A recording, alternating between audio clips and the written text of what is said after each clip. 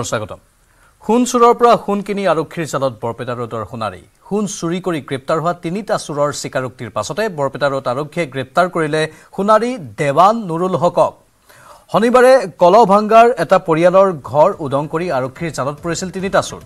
গ্ৰেপ্তাৰ হোৱাৰ পাছতে আখতাৰ আলী সুলেমান আলী আৰু সাদ্দাম নামৰ গভাইত চুৰ তিনিটাই কৈ দিলে চুৰি কৰা সোণৰ গহনা বিক্ৰী কৰা সোণাৰীৰ নাম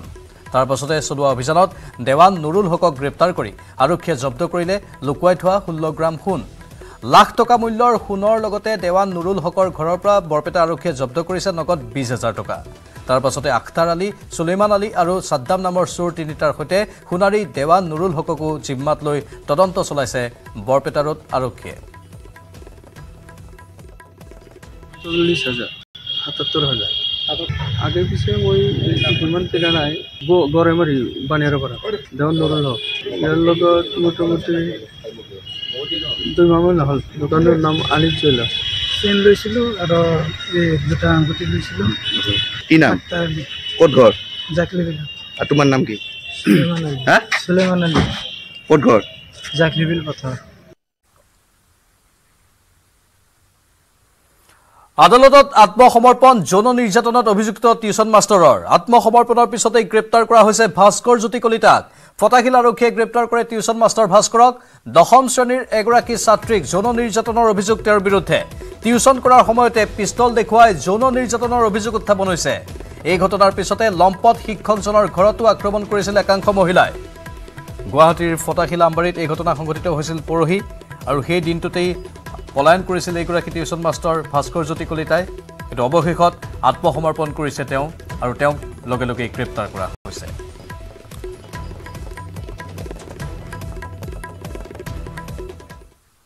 জেডব্লিউৰ মূল পৰীক্ষাত সৰ্বভাৰতীয় ৰেংকত উজলিল বৰপেটাৰ বহৰী গাঁৱৰ মধুস্মিতা তালুকদাৰ 300 নম্বৰৰ ভিতৰত 290 নম্বৰ লাভ কৰি তৃতীয় ৰেংকত উত্তীৰ্ণ হৈ অভিযান্ত্ৰিক ক্ষেত্ৰত যোগ্যতা প্ৰদৰ্শন কৰিছে মধুস্মিতাই পঢ়াৰ উপৰিও চিত্ৰকলা আৰু শিল্পকলা প্ৰতিভাৰ বাবেও পৰিচিত মধুস্মিতা বৰ্তমান Indian institute of technology বম্বেত computer বিজ্ঞানত অভিযান্ত্ৰিক শিক্ষা তেওঁ গ্ৰহণ কৰিব আৰু ভৱিষ্যতে হাৰ্ভাৰ্ড বিশ্ববিদ্যালয়ত MBA আৰু PhD কৰাৰ পৰিকল্পনা পুহি ৰাখিছে মধুস্মিতা তালুকদাৰে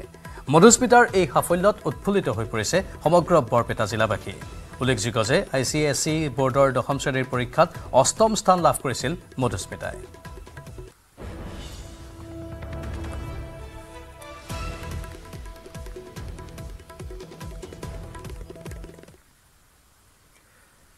এবাৰ মহানগৰীৰ ৰুদ্ৰাক্ষমলত মহেশ্বৰী মহিলা সমিতিৰ অনুষ্ঠান সাইবাৰ ক্ৰাইমৰ ওপৰত ভিত্তি কৰি প্ৰদৰ্শিত হয় এখন নৃত্য নাটিকা এই অনুষ্ঠানত আমন্ত্ৰিত অতিথি হিচাপে উপস্থিত থাকে CIDৰ DIG ইন্দ্ৰাণী বৰুৱা GMCৰ ৱাৰ্ড কাউন্সিলৰ শশাংক জ্যোতি ডেকা আৰু শীতল সুমানী অনুষ্ঠানত সাইবাৰ ক্ৰাইমৰ লগত জড়িত আৰু সাইবাৰ সিকিউৰিটিৰ এখন নাটক প্ৰদৰ্শন কৰা হয় এই অনুষ্ঠানত আমন্ত্ৰিত অতিথিৰ লগতে মহেশ্বৰী মহিলা সমিতিৰ আন বিষয়ববীয়াসকল উপস্থিত থাকে সাম্প্ৰতিক সময়ত বাঢ়ি যোৱা সাইবাৰ ক্ৰাইমক লৈ সজাগতা সৃষ্টি কৰাৰ উদ্দেশ্যৰে মহিলা সমিতিয়ে আয়োজন কৰে এই অনুষ্ঠান পথনে ধ্যান দিব NGO है एक महेश्वरी महिला समिति ऑर्गेनाइजेशन है और हम लोग ये साइबर क्राइम अवेयरनेस के ऊपर आज एक नुक्कड़ नाटक करने जा रहे हैं जो कि हमारी ही बहनें हमारी समाज की लेडीज़ लोग करेंगी ताकि हम लोगों में अवेयरनेस ला सकें कि साइबर क्राइम इतना हो रहा है तो उसके बदले में लोग क्या करते हैं जब उनको समझ में नहीं आता उन लोग गलत स्टेप्स लेते हैं तो उनको अवेयरनेस हम करवाएंगे कि स्टेप्स गलत नहीं लेना है हमें सही जगह पहुंचना है साइबर क्राइम के लिए गवर्नमेंट ने ऐप्स वगैरह लॉन्च कर रखे हैं और उनका फ़ोन नंबर है 1930 उसमें उनको जाके कंप्लेन करना चाहिए तो उनको हेल्प मिल जाएगा ভ্যালেন্টাইন ডেৰ আগমুহূৰ্তত এটা প্ৰেমৰ গীত লৈ আত্মপ্ৰকাশ কৰিছে দক্ষিণৰ তাৰকা মহেশ বাবুৰ ভাগিন চৰণ কুমাৰে এই গীতটোত চৰণৰ লগতে কণ্ঠদান কৰিছে অসমৰ যোৰহাটৰ বনশ্ৰী শইকীয়াই চৰণ কুমাৰৰ এয়া হৈছে প্ৰযোজনা আৰু পৰিচালনাৰ প্ৰথম প্ৰচেষ্টা বেবী আই লাভ ইউ নামৰ এই গীতটোত ভ্যালেন্টাইন ডেৰ আগমুহূৰ্তত শ্ৰোতা দৰ্শকৰ বাবে মুকলি কৰি দিয়া হৈছে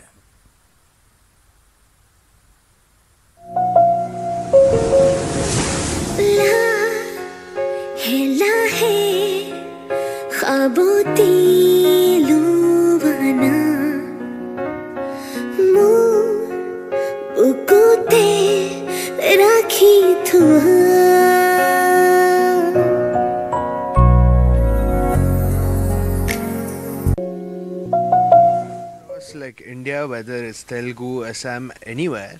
like, you know, love is a universal symbol. And which better day to release it on Valentine's Day. So that's when that thought came to me. So that's where I started the project. Where do you think? When did you think of this song, and where did you think of this song? Did you think of this song sitting way down in south in Jubilee Hills, or coming to Assam, and then you thought of this? I thought of the whole song concept, everything in Hyderabad, but I was searching for a singer who would apt and give me that exact emotion in the song, and that's when I met Bonashri. I really liked her voice, and then we started off the project together. So on YouTube there were Assamese songs, but her main strength was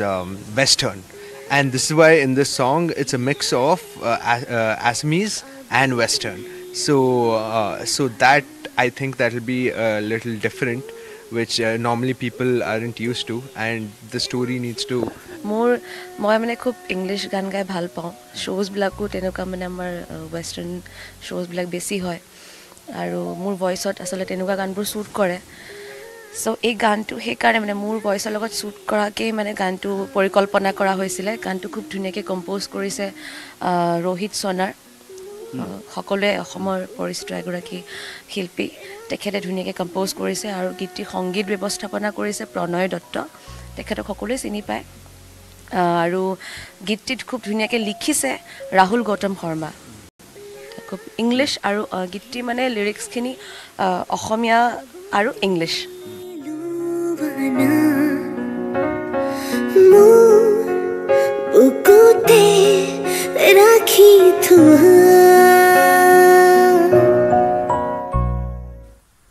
আৰু বহু খবৰ আছে, জনাই থাকিম বিৰতিৰ পাছত।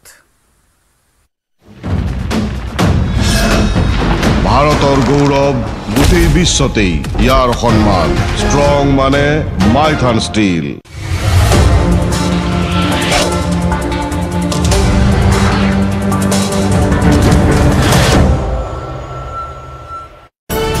পোৱা গৈছে এটা ট্ৰেইনৰ ডবাৰ ভিতৰত তেওঁলোকে সকলো খোৱা খাদ্যৰ যিসমূহ মাল্টি কুইজিন, অৰ্থাৎ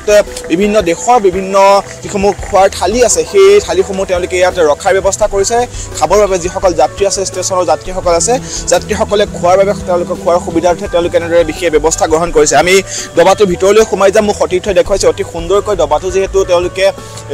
তৈয়াৰ কৰি উলিয়াইছে, আৰু যি NF ৰেলৱে আছে, নৰ্থ ইষ্ট ফ্ৰণ্টিয়াৰ ৰেলৱেৰ যি প্ৰচেষ্টা, আৰু সেই প্ৰচেষ্টাত তেওঁলোকে দুজন বন্ধুৱে এনেদৰে মিলি পেলাই যি ডবাটো আছে, বিশেষকৈ ডবাটো তেওঁলোকে প্ৰস্তুত কৰি উলিয়াইছে। ডবাটোৰ ভিতৰত কেনেকুৱা ধৰণৰ সামগ্ৰী পায় বা খোৱাৰ কি কি খাদ্য তেওঁলোকে উপলব্ধ কৰাইছে, বা কেনেকুৱা ধৰণৰ তেওঁলোকৰ, যিহেতু তেওঁলোকে কৈছে যে ৰেলৱে ষ্টেচন বুলি ক'লে 24 ঘণ্টাই এই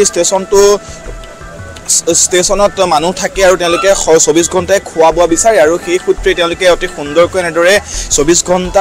খোলা ৰখাকৈ এখন বিশেষ তেওঁলোকে ৰেষ্টুৰেণ্ট তৈয়াৰ কৰি উলিয়াইছে। উইংছ অফ হাজৰিকাৰ সমান্তৰালকৈ তেওঁলোকে এটা ডবাৰ ভিতৰত এনেদৰে বিশেষ ব্যৱস্থা কৰি উলিয়াইছে। আমি যিসকল লোক আছে তেওঁলোকৰ সৈতে কথা পাতিম, যিসকল লোকে ইয়াত এই ডবাটো তেওঁলোকে প্ৰস্তুত কৰি উলিয়াইছে, আমি সেইখিনি দেখাবলৈ যত্ন কৰিম, আৰু যিসকল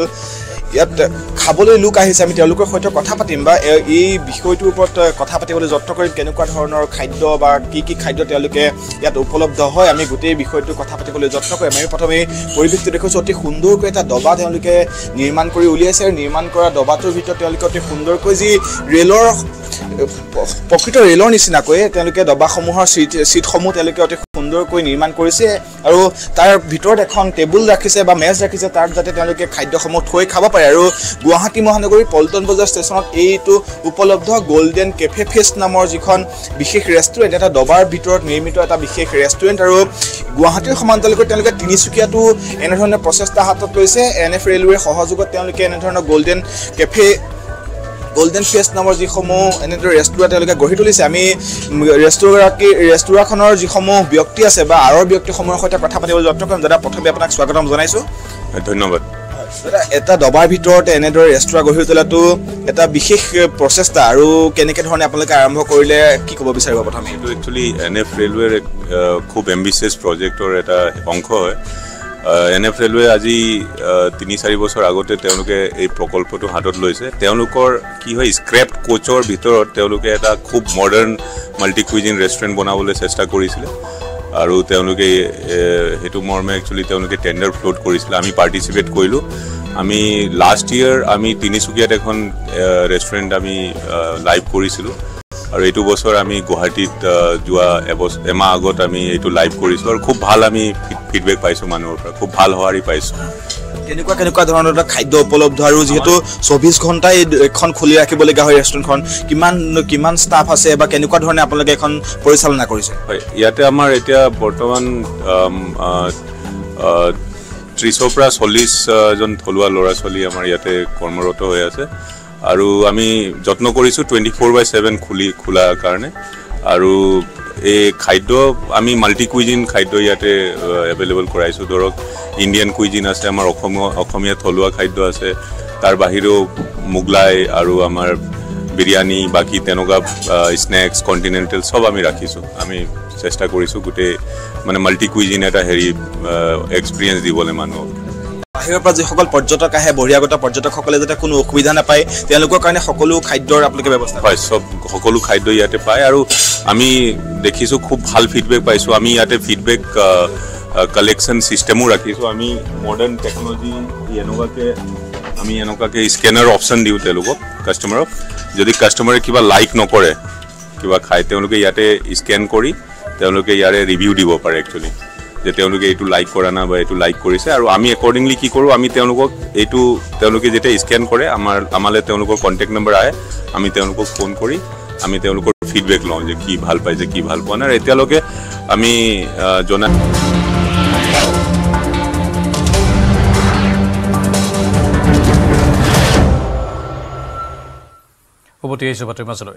টিংখাং সমষ্টিৰ ডিৰাই চাবাগিচাত কেন্দ্ৰীয় মন্ত্ৰী সৰ্বানন্দ সোণোৱালৰ নৈশ যাপন ডিৰাই চাবাগিচাৰ 120 নম্বৰ বুথ মাছ লাইনত নৈশ যাপন কেন্দ্ৰীয় মন্ত্ৰীগৰাকীৰ মঙলবাৰে সন্ধিয়া চাবাগিচাত প্ৰৱেশ কৰি সৰ্বানন্দ সোণোৱালে পৰিদৰ্শন কৰিলে প্ৰতিটো লাইনত বাস কৰা শ্ৰমিক পৰিয়ালৰ সৈতে কথা পাতিলে কেন্দ্ৰীয় মন্ত্ৰীগৰাকীয়ে চৰকাৰী আঁচনিসমূহ শ্ৰমিকসকলে লাভ কৰিছেনে নাই তাৰো বুজ ল'লে কেন্দ্ৰীয় মন্ত্ৰীগৰাকীয়ে শ্ৰমিক ৰাইজৰ অৱস্থাৰ বুজ লোৱাৰ পাছত মঙলবাৰে নিশাটো কটাবলৈ বাগিচাখনৰ অৱসৰপ্ৰাপ্ত কৰ্মচাৰী চন্দ্ৰদেৱ সত্ৰিয়াৰ ঘৰত উপস্থিত হ'ল সৰ্বানন্দ সোণোৱাল গাঁও চলো অভিযানৰ অংশস্বৰূপে এই কাৰ্যসূচী কেন্দ্ৰীয় মন্ত্ৰী সৰ্বানন্দ সোণোৱালৰ ৰাইজৰ লগত কথা পাতিম জ্যেষ্ঠ নাগৰিকসকল আহিছে আৰু ইয়াত মই বিভিন্ন গৰাকী হিতাধিকাৰীৰ সৈতে কথা পাতিলো প্ৰাইম মিনিষ্টাৰ আৱাস যোজনা বৰ সুন্দৰভাৱে নিৰ্মাণ হৈছে আৰু ইয়াতে জল জীৱন মিছনৰ এটা প্ৰকল্প আপোনালোকে দেখিছে কিমান সুন্দৰভাৱে নিৰ্মাণ হৈছে অংগনবাদী কেন্দ্ৰবিলাকো চাই অত্যন্ত ভাল লাগিল আৰু প্ৰতিগৰাকী অংগনবাদী কৰ্মীও বিৰাট সক্ৰিয় আৰু তেখেতসকলে নিষ্ঠা সহকাৰে কাম কৰিছে কণ ল'ৰা ছোৱালীবিলাকক শিক্ষাৰ প্ৰতি ধাউতি বৃদ্ধি কৰাৰ প্ৰয়াস কৰিছে আৰু আশা কৰ্মীসকলো নিষ্ঠাৰে কাম কৰি আছে মতে মুঠৰ ওপৰত গোটেই পৰিৱেশটো ইমান সুন্দৰভাৱে পৰিষ্কাৰকৈ ৰাখিছে গতিকে মই ভাবো যে এনেধৰণে আজি সমগ্ৰ অসমতে এটা শক্তিশালী বাতাবৰণ সৃষ্টি সমগ্ৰ ভাৰতবৰ্ষত এনেধৰণৰ শক্তিশালী বাতাবৰণ সৃষ্টি হৈছে লোকসভা নিৰ্বাচনৰ বাবে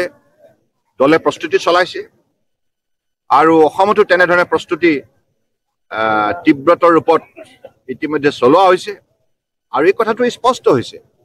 যে আগন্তুক নিৰ্বাচনত যোৱা 10 বছৰ সফলতাৰ যি খাতিয়ান ৰাইজে মোদী ডাঙৰীয়াৰ সফলতাৰ যি খাতিয়ান দেখি ৰাইজ অত্যন্ত আনন্দিত আৰু সেইকাৰণে ৰাইজৰ বিশ্বাস দুগুণ বৃদ্ধি হৈছে মোদী ডাঙৰীয়াৰ ওপৰত সেইকাৰণে আগন্তুক লোকসভা নিৰ্বাচনত পুনৰ বিজেপি নেতৃত্বাধীন এনডিএ চৰকাৰ হ'ব এই কথাটো স্পষ্ট হৈ গৈছে ইতিমধ্যে আজি মই এই সুযোগতে এই কথা ক'বই লাগিব যে এই মাছ লাইনলৈ আহি মই যিটো দৃশ্য দেখিলোঁ মই সঁচাই অত্যন্ত আনন্দিত হৈছোঁ অংগনবাদী কেন্দ্ৰ মই চালোঁ আকৌ জল জীৱন মিছনৰ প্ৰকল্প চালোঁ তাৰপিছত প্ৰাইম মিনিষ্টাৰ আৱাস যোজনা চালোঁ তাৰপিছত উজালা এই আঁচনিবিলাক ইমান সুন্দৰভাৱে ইয়াক ৰূপায়ণ কৰা হৈছে ইয়াৰ বাবে মই স্থানীয় ৰাইজৰ লগতে চৰকাৰী বিষয়া আৰু বিশেষকৈ ইয়াৰ অত্যন্ত দক্ষতা সম্পন্ন বিধায়ক ৰাইজৰ অতি আপোন জনপ্ৰিয় বিধায়ক বৰ্তমান অসম চৰকাৰৰ কেবিনেট মন্ত্ৰী বিমল বৰা ডাঙৰীয়াক মই বিশেষভাৱে ধন্যবাদ বিমল বৰা ডাঙৰীয়াৰ নিৰন্তৰ প্ৰচেষ্টা আজি কেন্দ্ৰীয় চৰকাৰ বা ৰাজ্য চৰকাৰৰ প্ৰতিখন আঁচনি তিনিখন সমষ্টিত ৰাইজৰ সহযোগত সঠিকভাৱে ৰূপায়ণ হৈছে উন্নত মানদণ্ডৰ ৰূপায়ণ হৈছে যাৰ ফলত যাৰ নামত এই আঁচনি লোৱা হৈছে যিখন সমাজৰ নামত লোৱা হৈছে সকলো লোকে সমান্তৰালভাৱে ইয়াৰ পৰা উপকৃত হৈছে গতিকে সেইকাৰণে মই ভাবোঁ যে আজিৰ তাৰিখত সমগ্ৰ ভাৰতৰ প্ৰতি মাননীয় প্ৰধানমন্ত্ৰী নৰেন্দ্ৰ মোদী ডাঙৰীয়াই যি মহান মানৱীয় নীতিৰে দেশক শক্তিশালী কৰাৰ যাত্ৰাত যোৱা 10 বছৰ আত্মনিয়োগ কৰিছে তাৰ ফলশ্ৰুতি আজি ভাৰতৰ বিশ্ব বুকুত শক্তিশালী ৰাষ্ট্ৰ হিচাপে নিজৰ পৰিচয় মূৰ দাঙি দিবলৈ সক্ষম হৈছে ইণ্ডিয়ান অইলৰ প্ৰিজন টু প্ৰাইড অৰ্থাৎ কাৰাগাৰৰ পৰা গৌৰৱলৈ শীৰ্ষক আঁচনিৰ বাছনিত উঠিল মঙলদৈ জিলা কাৰাগাৰ আইঅ'চিয়ে প্ৰতি বছৰে ভাৰতৰ বিভিন্ন স্থানৰ কাৰাগাৰলৈ আগবঢ়াই আহিছে সহযোগিতাৰ হাত সেই মৰ্মে প্ৰিজন টু প্ৰাইড আঁচনিৰ বাবে এইবেলি মঙলদৈ জিলা কাৰাগাৰ নিৰ্বাচিত হয় এই আঁচনিৰ অধীনত কাৰাগাৰৰ 20 জন সশ্ৰম কাৰাবন্দীক দিয়া হ'ব দবা আৰু কেৰম খেলৰ প্ৰশিক্ষণ এই এমহীয়া প্ৰশিক্ষণ শিবিৰত মুখ্য অতিথিৰূপে উপস্থিত থাকি দৰঙৰ জিলা আয়ুক্ত মনীন্দ্ৰনাথ ঘাটে কয় যে সকলো ক্ৰীড়াই মানুহৰ জীৱনত ইতিবাচক প্ৰভাৱ পেলায় ক্ৰীড়াৰ অনুশীলনে অধ্যৱসায় অনুশাসন দলবদ্ধভাৱে কাম কৰাৰ অভ্যাস গঢ়ি তোলাৰ লগতে এক সৎ উদ্দেশ্য আগত ৰাখি আগবাঢ়ি যাবলৈ প্ৰেৰণা যোগায় এই প্ৰশিক্ষণ শিবিৰত অংশগ্ৰহণকাৰীসকল এই ধৰণৰ খেলৰ জৰিয়তে যথেষ্ট উপকৃত হ'ব 12 ফেব্ৰুৱাৰীত আৰম্ভ হোৱা এই প্ৰশিক্ষণ শিবিৰৰ অহা 11 মাৰ্চত সামৰণি পৰিব এই উদ্বোধনী অনুষ্ঠানত ইণ্ডিয়ান অইলৰ দুগৰাকী জ্যেষ্ঠ বিষয়া জ্যেষ্ঠ ক্ৰীড়া সাংবাদিক জয়ন্ত দাস পুলিন সাহা কাৰাগাৰৰ অধীক্ষক কল্যাণ চৌধুৰী আৰু কাৰাধ্যক্ষ অশোক বসুমতাৰীও উপস্থিত থাকে